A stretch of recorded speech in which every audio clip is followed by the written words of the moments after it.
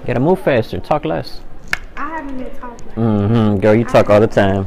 Look behind me. Look, Tyshawn, wait for me.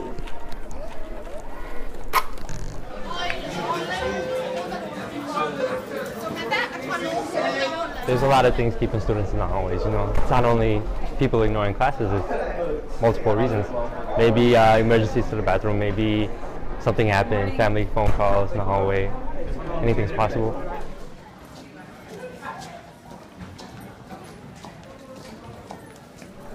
I mean, like, you'll have people come to the door and then knock, and then there's like arguments between teachers and students, back and forth.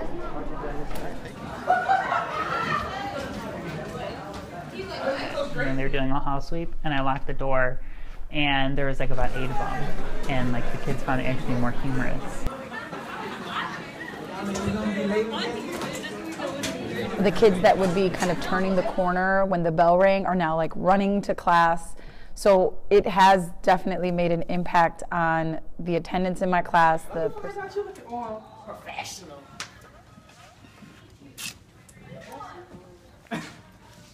Some students in the hallway, they fool around and not get to class on time. So they think it's like a game.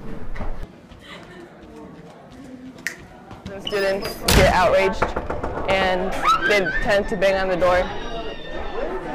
And that causes the teacher to get off topic and the students to get off topic. I had lunch until I was out of school. Of course it's going to take me some time, but I guess it's my fault because I didn't ask him for a minute extra. 3 now.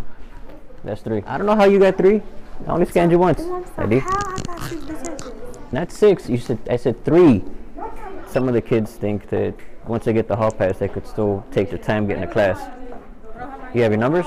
I mean, it works when kids are getting to class on time, but then the kids who are late, it's actually causing them to lose more class time instead of just letting them in and marking them tardy. So yeah, I don't really know what the solution is for that, but that's definitely a drawback.